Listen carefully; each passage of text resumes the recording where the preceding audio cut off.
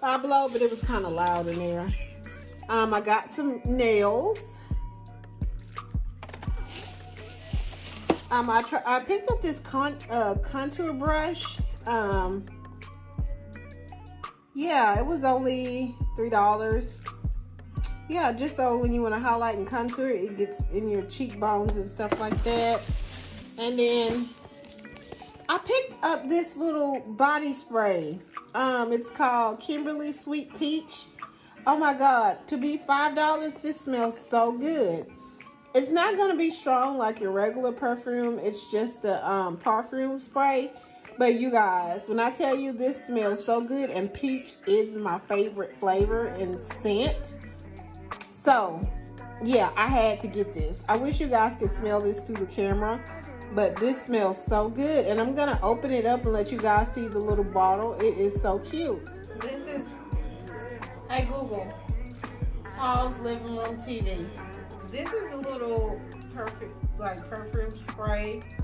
And then of course, you know, I had to get me some press-on nails. I'm so addicted to press-on nails now, it's not even funny.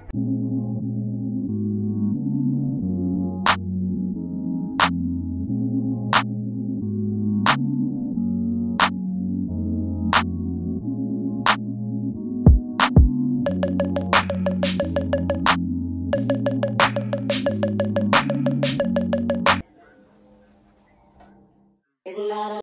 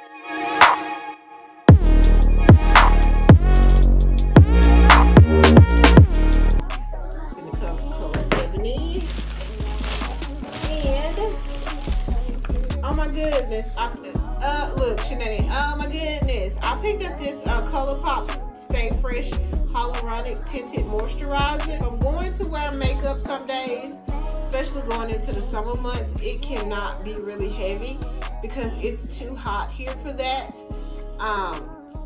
Like full coverage foundation is one of those things where you can only wear during the cold months. I would not advise it to wear during the hot months. Most people don't even wear makeup because it's just gonna melt off. Like, I don't like to feel my foundation, and I put it on my hand and it feels really good.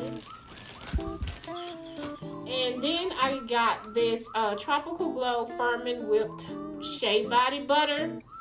This is supposed to be a great dupe for a bum bum cream. You know, it's a firming cream, so it helps like with cellulite. I did get a sample of the bum bum cream, I think from Sephora, when I ordered some makeup or something like that. But this is supposed to be a good dupe for this, and this was only $10.99. And this tinted moisturizer was $14, which I'm a sucker for a cute package, and to be honest, the package got me. But yeah, I'm gonna use this when it really starts to warm. This is everything that I got from Ulta. You guys, this is the human hair wig that I got from Amazon. I'm doing a half up, half down right now. I'm gonna take it down and let you see it. Ooh, it's a headband wig. You guys, I got so many compliments on this wig. It is not even funny. Cause all my co-workers is like, oh my God, your hair is so pretty. But yeah, I will never go back to synthetic again. For now. It's gonna be itchy and scratchy and they get everywhere and they just irritate my neck and I don't like them on my neck and stuff like that. But honestly, with this human hair wig, I haven't even noticed it. Like, it feels like it's soft and it's flowy and it feels like my real hair. Which with a headband, with synthetic wigs, it feels like I'm wearing two heads of hair.